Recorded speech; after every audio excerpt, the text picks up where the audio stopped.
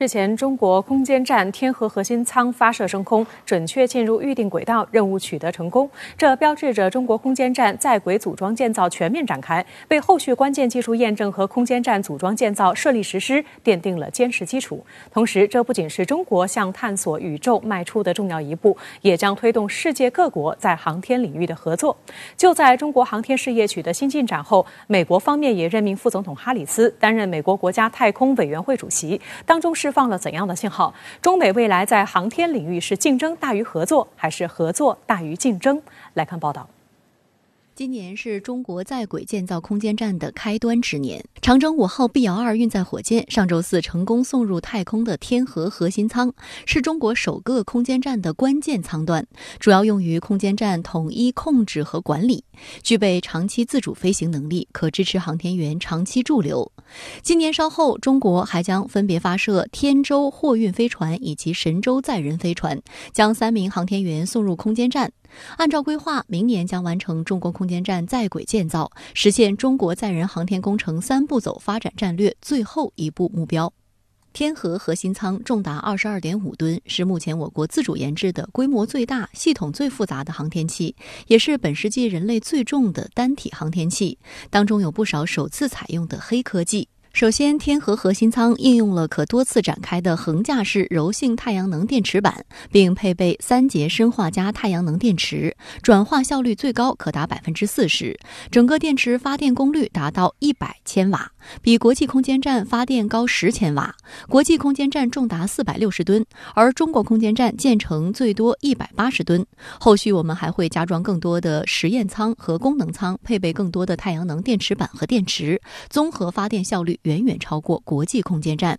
其次，天河核心舱安装了离子推动器，可以利用全电发动，调整空间站运行时的姿态和轨道，是电推技术首次应用到载人航天器上，可大幅减少化学推进剂的使用，延长天河的使用寿命。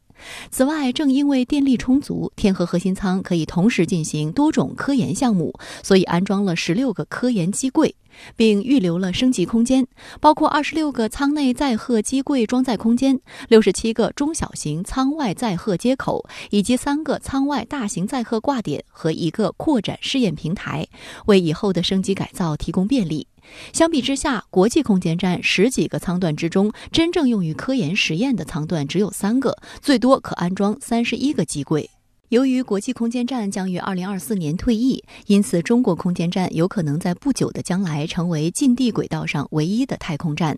中国空间站从筹建之初就宣布对全球科学家开放。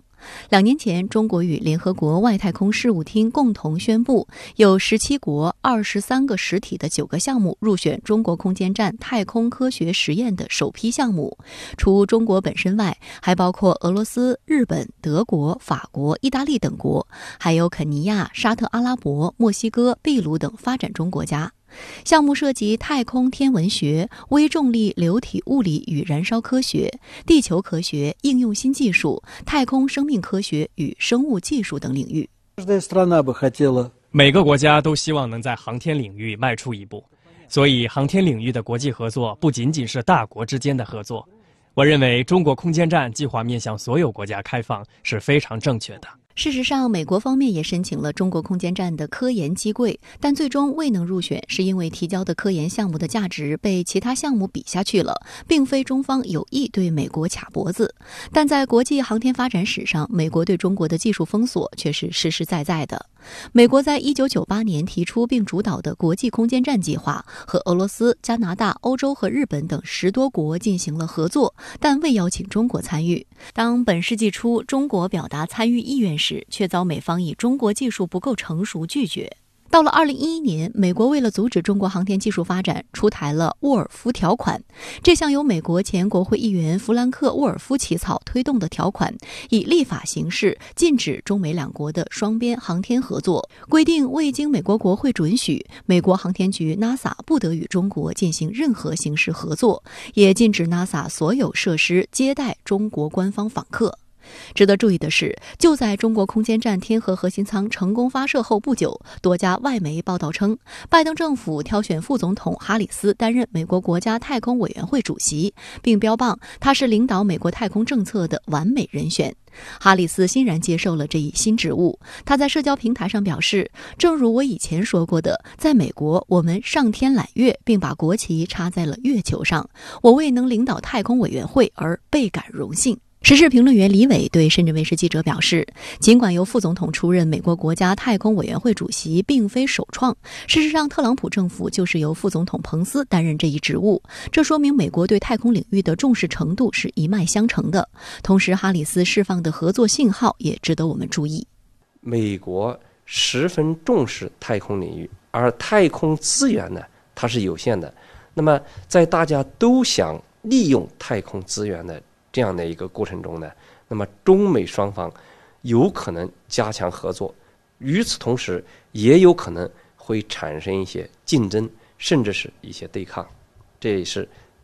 必须引起我们高度重视的。尽管沃尔夫条款成为阻碍中美航天合作的最大壁垒，但实际上依据沃尔夫条款，例外是存在可能性的。只不过美航天局必须说服国会和联邦调查局，与中方的接触和合作不会造成导致技术、数据或涉及国家安全或经济安全的其他信息转移到中国或中国公司的风险。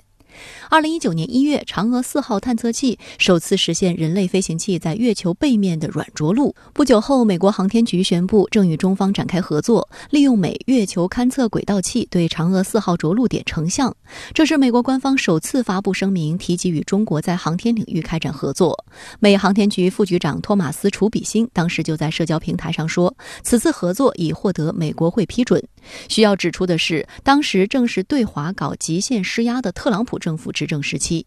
无独有偶，到了拜登政府上台后的今年3月，美国国家航空航天局发布一份简短声明，证实其与中国国家航天局以及其他运行火星航天器的航天机构交换了信息。美国航天新闻网报道称，此举旨在降低美方飞行器与其他火星轨道飞行器发生碰撞的风险。而在美国科学界，与中国开展合作的呼声一向强烈。沃尔夫条款刚出台时，麻省理工学院的学者就曾指出，这是一个歧视性决定，美国最终也会受到伤害。2014年，美国载人航天委员会多名科学家发布声明说，鉴于中国在太空能力方面的快速发展，将中国纳入未来的国际合作项目符合美国的最大利益。美国认为，尽管如此，中国的这个航天领域的发展势头呢，也难以被遏制。所以呢，现在拜登政府呢有一些顾问吧，也提出要加强中美之间在太空领域的合作。那么这样呢，减缓中美之间的一些对抗。那么实际上，中国在这方面呢，还是希望和美国合作的。美国的王牌新闻节目60分钟周日晚播出了对国务卿布林肯的专访，主题是拜登上任100日。毫无意外，中国又成为最重要的话题。布林肯在专访中一方面无端攻击中国在海外表现的咄咄逼人，一方面又强调与中国进行军事对抗不符合美国利益，实际上是打了台独势力一个响亮的耳光。60分钟是美国哥伦比亚广播公司于每周日晚间黄金时段播出的王牌新闻杂志节目，话题以美国社会热点为主，涵盖内政外交。自1958年开播至今，已经制作了53季，稳居收视排行榜顶部位置。深圳卫视注意到，与一般新闻节目侧重本地消息的编排手法不同的是，周日晚播出的60分钟以中国话题作为专访国务卿布林肯的开场白和重头戏。 It is the one country in the world that has the military, economic, diplomatic capacity to undermine or challenge the rules-based order that we care so much about and are determined to defend. But I want to be very clear about something, and this is important. Our purpose is not to contain China, to hold it back, to keep it down. It is to uphold this rules-based order that China is posing a challenge to. I know you say the goal is not to contain China, but have you ever seen China be so assertive or aggressive militarily? No, we haven't. I think what we've witnessed over the last several years is China acting more aggressively abroad. What's China's goal? I think that over time, China believes that it can be and should be and will be the dominant country in the world. 在主持人追问布林肯是否要挑起与中国的军事对抗时，布林肯做出了否定回答，认为这不符合美国国家利益。Do you think we're heading towards some sort of military confrontation with China? I think it's profoundly against the interests of both China and the United States to get to that point or even to head in that direction. 分析指出，布林肯表示不会与中国进行军事对抗的说法，与美国政府近期3番5次承诺所谓与台湾关系坚若磐石，并且拉上日本应对台海局势的咄咄逼人态度自相矛盾。不过，布林肯也再次强调，美国将根据所谓与台湾关系法，确保台湾有能力自我防卫。60分钟还引述了杨洁篪在阿拉斯加中美高层战略对话中的表态，来试探布林肯的态度。我们把你们想得太好了，我们认为你们会遵守基本的外交礼节，你们没有资格在中国的面前说你们从实力的地位出发同中国谈话。但令主持人感到意外的是，布林肯的回应较为温和。We don't have the luxury of not dealing with China.There are real complexities to the relationship, whether it's the adversarial piece, whether it's the competitive piece, whether it's the cooperative piece. 60分钟，主持人还和布林肯讨论了中国发展的问题。China's gross domestic product is expected to surpass the United States as early as 2028. Well, it's a large country. It's got a lot of people. If China becomes the wealthiest country in the world,Doesn't that also make it the most powerful? A lot depends on how it uses that wealth. It has an aging population. It has significant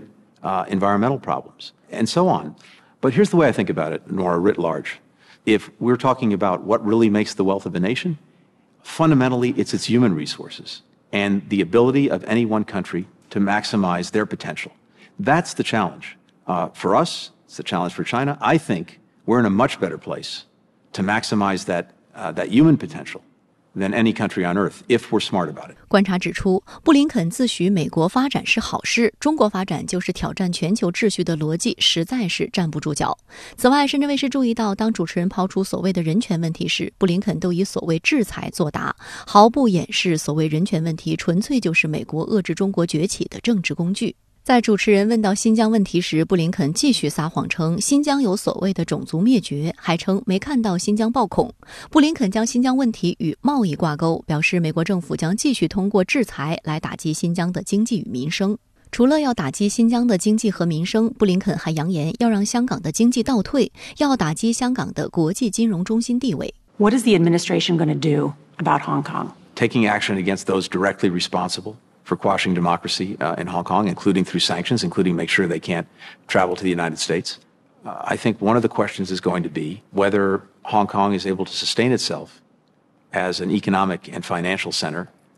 under those conditions. As this continues, companies, people are necessarily going to want to be operating in that environment.That there'll be an economic blowback. I think there'll be an economic blowback. 深圳卫视注意到，60分钟播出专访的当天，布林肯飞抵英国伦敦参加7国集团外长会。美国国务院同日也发声明称将与英国合作，令中俄为人权问题付出代价。布林肯打出这一套宣传组合拳，是为参加7国集团外长会造势。今年2月举行的7国集团视频峰会上，美国总统拜登呼吁盟友团结一致对抗中国崛起。中国经济的高速发展让他们呢感到害怕，感到恐惧。因为呢，美国长期以来，无论是在政治势力、经济势力，还是呢国际软实力方面，都执世界之牛耳。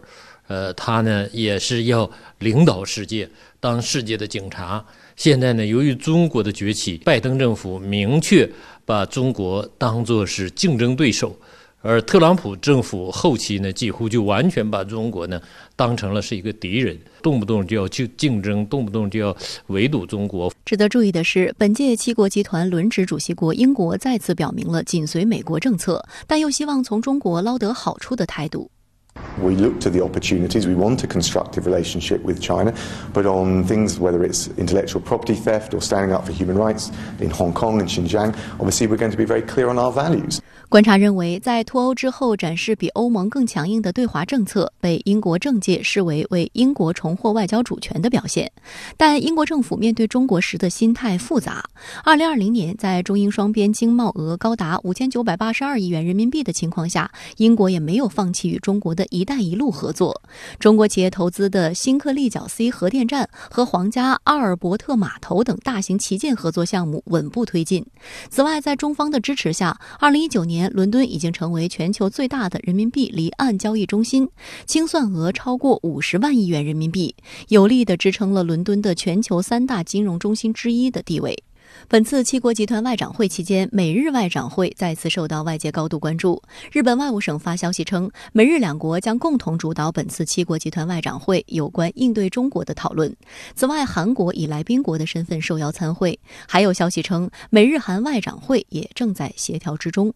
上周五，美日两国政府又以视频会议的方式举行了延伸威慑对话。这一对话启动于2010年。所谓的延伸威慑，其实就是美国核保护伞的另一种说法。实际上，在3月中旬的美日外长防长2+2会谈上，美国已经承诺继续给予日本核保护伞。4月，拜登接见到访的日本首相菅义伟时所发表的共同声明中，也再次确认美国与日本合作强化核威慑。据日本共同社报道，在这场会谈上，美日再谈到中国高超音速武器以及导弹防御体系问题，还就所谓应对台海突发事态以及日本是否可以拥有对敌基地攻击能力进行了讨论。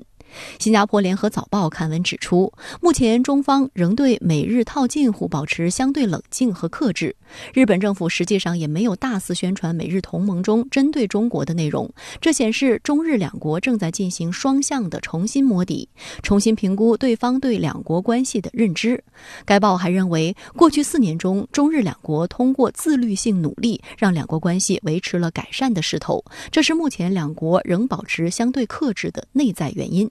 日本朝日新闻编辑委员佐藤武四认为，就算是作为盟国的美国与日本的国家利益也不完全一致。中日在地理和经济上紧密相连，中日关系的安定对日本安保也有积极作用。日本经济新闻则指出，自民党内众多成员与中国联系密切，日本企业界也无法承受与中国脱钩的后果，这是菅义伟政府迄今不敢贸然跟进美国制裁中国的重要原因。日本呢对中国的忌惮要强于美国，潜在对中国崛起的心理不放心的心态。中国和日本呢是一衣带水的邻国，两国的距离关系特别近，无论是经济、政治还是人文的交流往来，又都呢非常密切。现代社会呢，就是各个国家之间，尤其是大国之间。好，接下来马上来连线特约评论员吴贝。吴姐你好，那么有观点就认为，随着国际空间站在2024年退役，中国的天宫届时将成为人类唯一在轨空间站。那您如何来展望由中国倡导的国际空间合作？那中美之间有可能会参照当年美俄两国那样开展空间技术合作吗？中美展开大规模合作的前提是美国人很快就无战可用了，但这个前提不一定成立。我个人估计美国人大概不会让国际空间站在2024年按期退休。自1998年开始建设，2010年完工投入全面运行，再到现在也不过20多年，各国对国际空间站的修修补补一直在进行。航天器讲究冗余设计，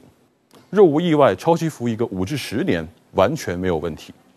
就以苏联当年的和平号空间站为例，从1976年开建到1999年部分停用，再到2001年受控坠毁，简直就是超长待机、超期服役的杰出代表。再从成本控制的角度出发，从零开始再建一套空间站，与维持现有的空间站延期退役所耗费的资金肯定不是一个量级的。所以我综合判断，美国主导的国际空间站大概率还得发挥余热很长时间。这也就意味着，在未来10年左右，人类在轨空间站会形成中美2大阵营，世界各国将根据自身的情况选择合作的对象。我个人更看好中国的天宫空间站，首先，从合作门槛上讲，中国的态度更加开放包容，不搞美国那套意识形态挂帅。其次，从技术实力上讲，中国的天宫占据一定的后发优势，空间站的科研冗余更大，更贴合目前国际上空间科学领域的大趋势。此外，中美之间除了技术壁垒，还有政治互信的问题。2011年5月，奥巴马总统在签署2011财年开支法案中夹带了一份旨在禁止中美之间航天合作的沃尔夫条款。美国人用夹带私货的方式单方面关上了中美航天合作的大门，这能怪咱们中国吗？到底是谁不自信呢？2019年，美国航天政策研究院前院长、NASA 顾问委员会委员约翰·劳格斯顿在接受中国媒体采访时对中美戛然而止的太空合作表示遗憾。他说：“这不是 NASA 的问题，是白宫的问题。”大家仔细品一品，美国的许多航天工程师当然是希望中美两个大国进行合作的，因为众人拾柴火焰高是这个领域从业者的基本共识。因此，我认为从长远的角度上看中美进行空间技术合作几乎是历史的必然。当站在地球上时，我们之间或许还有中国与美国之分，可一旦抬头望向浩瀚无垠的宇宙，我们就都只有一个身份，那就是人类。那么另一方面呢，G7国家外长峰会即将上演，美日外长时隔1个半月再次会谈。据悉，所谓中俄人权问题、朝鲜半岛局势将会成为热点议题。那您对此有何观察呢？ G7机制已经是昨日黄花，过气网红了。他们当初聚拢在一起，是为了解决发展的问题，避免经济危机。但很显然，这个关起门来自嗨的小范围俱乐部，并没有办法领导世界各国有效地应对危机。所以后来才有了代表性更广泛、协调能力更强、危机应对各具针对性的这个 G20机制。所以，当我看到此次 G7外长会议的议程时一点也不意外。它本身就是一个相对缺乏问题解决能力的务虚机制，可不就得聊一些意识形态的话题了吗？在美国老大哥的这个领导下凝聚共识。但问题来了，如今的 G7真能凝聚出什么所谓的共识吗？我个人认为也挺难的。就以俄罗斯议题为例，以德国、法国为代表的 G7国家，真的还相信俄罗斯是一个迫在眉睫的威胁吗？美国当年渲染苏联的钢铁洪流能在1个星期内从波兰平推到英吉利海峡，以此将一众欧洲国家聚拢在北约的旗帜之下。如今这个绘声绘色的故事还能唬住欧洲各国吗？最起码，如今俄罗斯的军事力量已经不是当年苏联那个规模了。更何况，就在前不久，俄罗斯总统普京在乌克兰周边用一次紧急集结、大规模演习、鸣金收兵的3部曲，表达俄罗斯将有节制地使用力量的政治宣言。这显然是有利于欧洲局势趋稳向好的。德国与法国看在眼里，又怎么会轻易上了美国的贼船呢？再说朝鲜半岛局势，不客气地讲半岛局势过去几年相对平稳。仅从美国的角度来看，我们姑且不看动机与目的，这个功劳应该算在特朗普头上。另一方面，从历史经验来看，朝美关系的历次波折基本都出在民主党籍总统任内。平壤方面历来对民主党人的伪善与善变深恶痛绝。综上所述，拜登又能够在朝鲜半岛议题上得多少分呢？我个人觉得他能够做的并不多。这个基本背景 ，G7各国当然也是心中有数的。就算迫于布林肯的压力，G7各国形成了某种针对朝鲜半岛局势的所谓共识，那也是缺乏力量与精神内核的。因此，我个人认为，此次 G7外长会议更像是拜登上台后的老伙计们的一次对表会议，它的务虚成分更大。好的，非常感谢吴先生在线来和我们分享您的观点，谢谢。来关注半岛局势。4月28号，美国总统拜登在其国会演讲首秀中称，对于朝鲜核计划构成的威胁，将通过外交和严厉威慑加以解决。周日，朝鲜官方通讯社朝中社发布朝鲜外务省的强硬谈话回应，指责美国当权者用这样的方式表示对朝立场，不能姑息纵容，警告美国要承担后果。其实就在拜登国会演讲2天后，白宫方面就宣布，拜登政府已完成对朝政策评估，将以务实方式寻求与朝鲜展开外交。外界关注，不同于特朗普的大交易以及奥巴马的战略忍耐，拜登政府的对朝务实外交到底是一种怎样的政策？这是否符合朝鲜方面的预期？来看报道。朝中社周日报道，当天朝鲜外务省负责美国事务局长全正根发表谈话说，美国当权者大谈所谓朝鲜对美国和世界安全构成严重威胁，还要对朝鲜采取外交手段与严厉威慑。首次国会演说就用这样的方式阐明对朝立场，对此我们不能姑息纵容。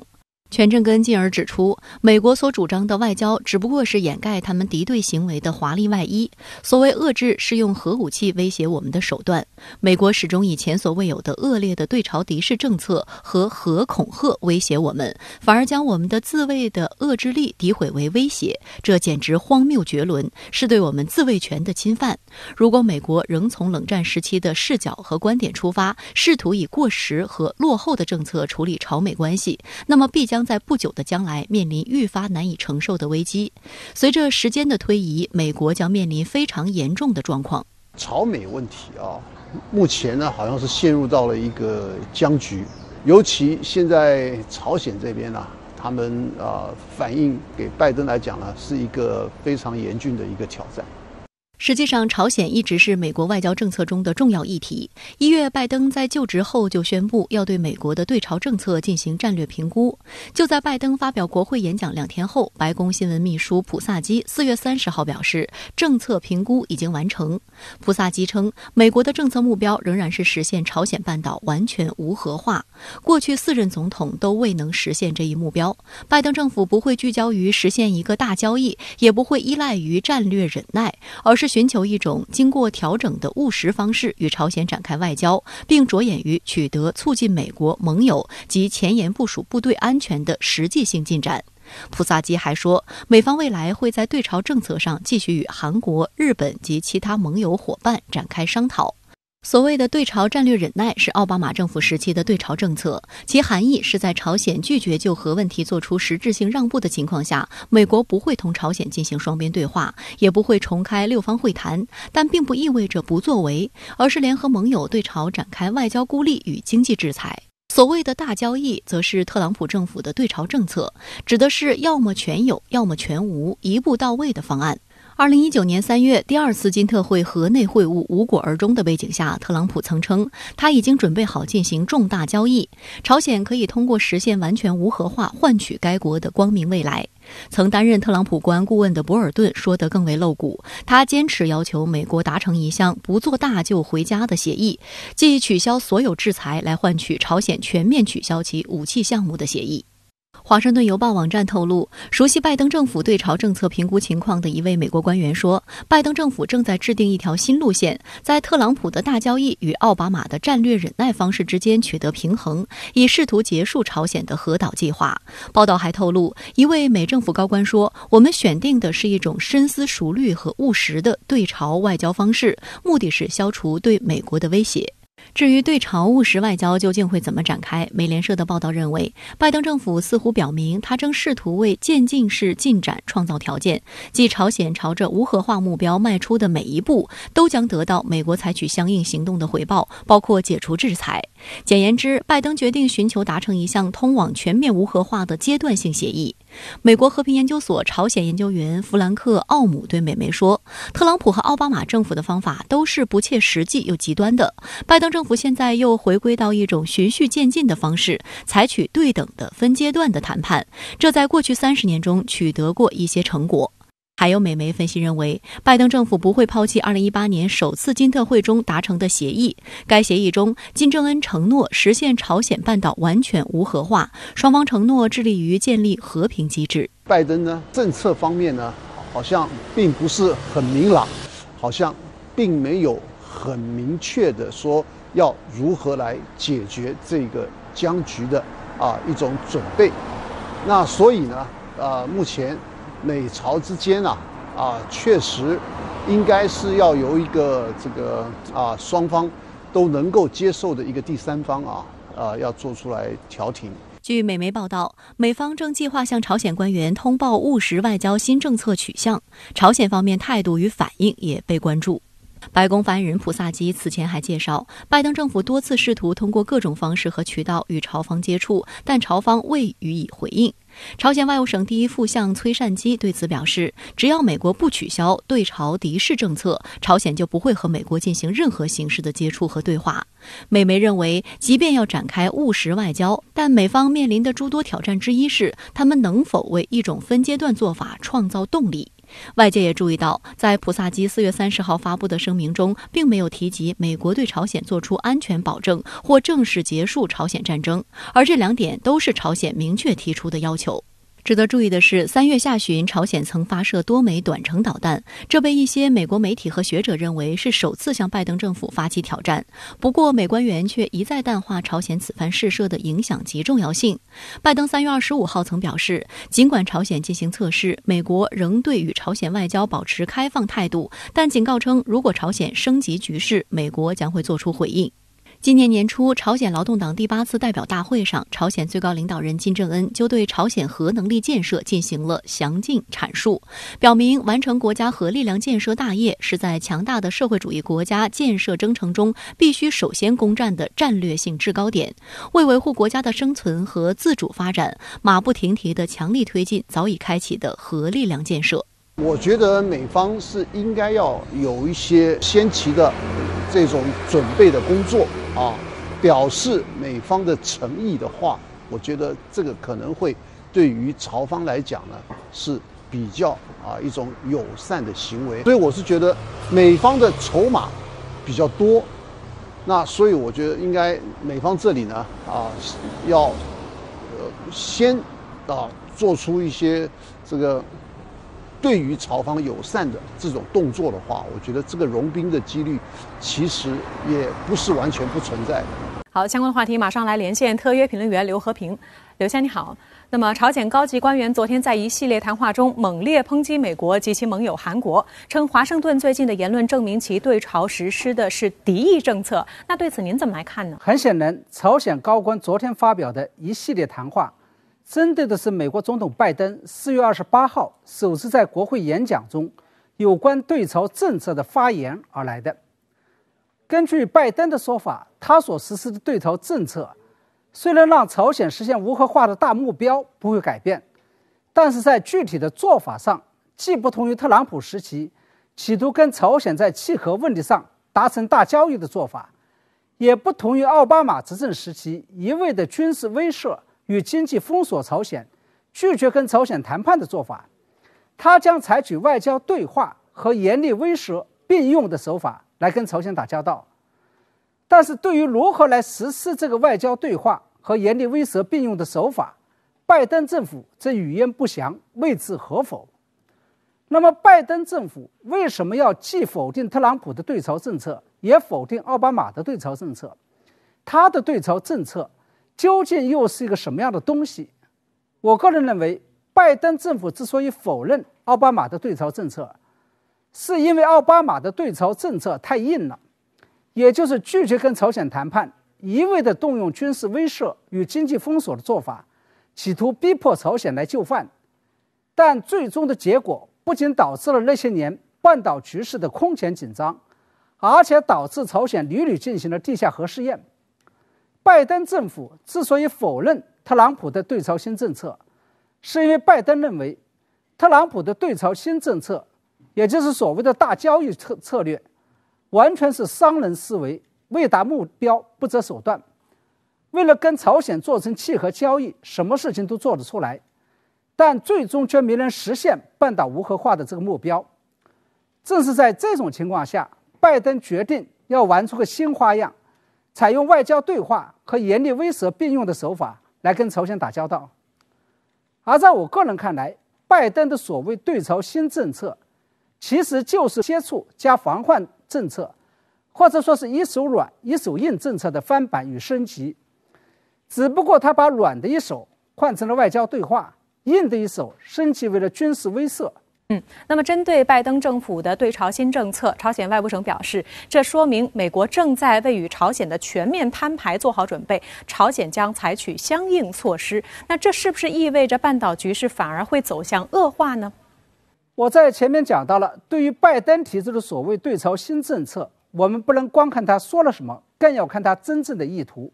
尤其是要看他接下来会怎么做。同样，对于朝方的发言，我们也不能光看表面现象。我认为朝鲜高官对美国发出的一系列强硬讲话，一方面是出于美朝之间意识形态和价值观念对抗的必然，朝鲜必须要清楚地表明自己的原则和立场，这同时也是内部与外部政治的共同需要。另外一方面，这是一种谈判策略和艺术，也就是要在美朝外交对话前提高自己的叫价。总而言之，它并不意味着朝鲜立马就会跟拜登政府翻脸。不仅如此，我们在朝方对美强硬表态的字里行间，还可以发现一些理性务实的软信息。比如朝方表示，他们在跟拜登政府打交道的时候，将采用强对强、胜对胜的方式。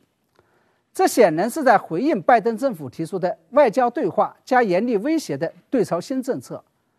即假如你美国的要严厉威胁朝鲜，那朝鲜就以强对强的方式来应对；假如你美国要坐下来好好跟朝鲜对话，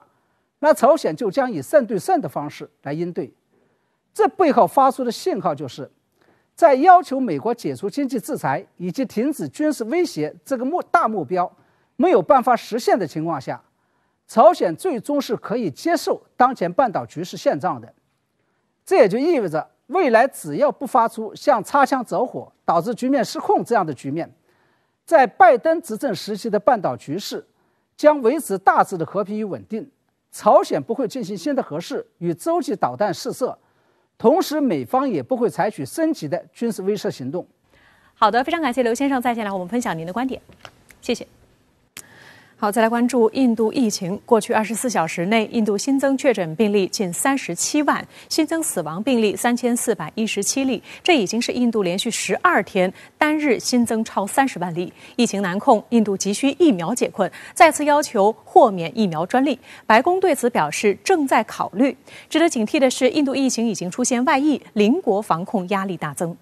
当地时间周日，印度总理莫迪召开高级别会议，讨论应对医用氧气严重短缺问题。总理办公室表示，政府会采取一系列措施，包括建立临时新冠病人护理中心，计划设置1万张带有供氧设施的床位，在全国建立约1500家制氧厂，把现有制弹厂改造成制氧厂。与此同时，继首都新德里宣布将封城措施延长至5月10号后，印度多地纷纷宣布收紧疫情防控措施。根据此前的分析，印度疫情失控主要原因有2个，一是印度出现传播力极强的3重变种病毒，二是印度政府掉以轻心，在2月疫情未全面受控时就宣布抗疫胜利，并大幅放宽人群聚集限制、地方选举及大型宗教活动，导致疫情急速扩散。屋漏偏逢连夜雨，莫迪所属的执政党印度人民党在关键地区西孟加拉邦的地方选举中完败，现任首长所属的草根国大党取得议会2/3议席。该党支持者不顾当局的禁令，于周日上街庆祝，很多人并未佩戴口罩。西孟加拉邦是印度人民党未能掌控议会多数席位的少数几个邦之一。外界原本预计莫迪会在此次选举取得重大突破，因为莫迪十分重视此次选举。疫情期间多次参加竞选活动，发表了数十次演讲。观察指，印人党再度败选与印度疫情失控有很大关系。据印度快报报道，印度政府抗疫小组的部分成员正在积极劝说联邦政府再度封锁全国。不过，由于担心经济再受重创，莫迪明确表明要尽力避免2度封锁，而且并未叫停选举。甘冒新冠疫情扩散的巨大风险，多次举行大型拉票活动。When the cases started rising up, I thought government had a plan. But turns out they didn't. Within the first week, I understood that the governments have no idea. They have not prepared for anything. 为加紧遏制疫情，印度已经启动让所有成年人接种疫苗的计划。全国各地接种中心随即出现排队人龙，但随之而来的就是疫苗极度短缺的问题。周六在印度金融中心孟买近200个新冠疫苗接种点中，只有5个继续开门，而且每个接种点可供接种的疫苗也仅有200剂。为解疫苗之困，印度等国家再次提出豁免疫苗专利的要求。据《华盛顿邮报》报道，拜登政府内部对于是否应该暂停各药厂的疫苗专利权出现意见分歧。进步派敦促白宫支持国际社会发起的豁免专利权请愿，包括白宫防疫专家福奇等都倾向赞成，以便让发展中的国家快速生产疫苗。然而，商务部与其他官员警告，豁免专利恐招致反效果，包括把知识产权拱手出让给对手。事实上，有关豁免疫苗专利的请愿最早由印度与南非率先发起，并经数十个发展中的国家共同努力了7个月，终于引起关注。尤其当前正值印度疫情失控狂飙之际，他们主张放宽专利，可让更多国家生产或进口疫苗，而不必等待数月或数年。不过，英国、加拿大等发达国家以担心豁免专利会使全球疫苗生产陷入混乱为由，明确反对。《华尔街日报》报道称，印度、南非等60多个发展中国家将于数天内再向世贸组织提交建议，要求豁免新冠疫苗专利。I keep thinking, if the vaccines had started earlier and he'd got his second injection, maybe he'd still be alive. 对于美方是否会大方地豁免新冠疫苗专利，外界并不看好。不要说专利了，就连新冠疫苗的原材料，美国此前的做法都令国际社会诟病。印度虽号称全球疫苗工厂，但不少原材料要靠西方供应。美国去年实施国防生产法，限制疫苗及相关原材料出口。总统拜登上台后加强出口限制，令印度更难取得疫苗的原材料，面临停产危机。印度虽早已要求美国放松出口限制，但拜登直到4月底印度大爆发后才积极回应。另外，美国目前囤积达3亿剂疫苗，在印度及全球疫情全面告急下，才肯拿出6000万剂给全球应急。印度要求美国开放疫苗专利权，让印度加快生产，又遇到美国药厂反对，怪不得印度媒体抨击美国为疫苗黑手党。The United States has promised to share 60 million AstraZeneca doses with the world, but it's unclear when those shipments will begin. 目前，印度疫情的外溢效应正在持续。由于地缘相近和人员往来频繁，印度多个邻国近期确诊病例增加，其中尼泊尔和巴基斯坦情况尤为严峻。尼泊尔与印度接壤边境地区有医院多名医护人员被传染，同时病床和氧气短缺，有医生感叹当地正变成另一个印度。周日，广东省新增报告分别来自孟加拉国、尼泊尔的境外输入确诊病例，多国都对到过印度的人实施旅游限制，韩国则决定撤侨。周二和周五将派包机接走当地400名侨民，此后还会再派包机。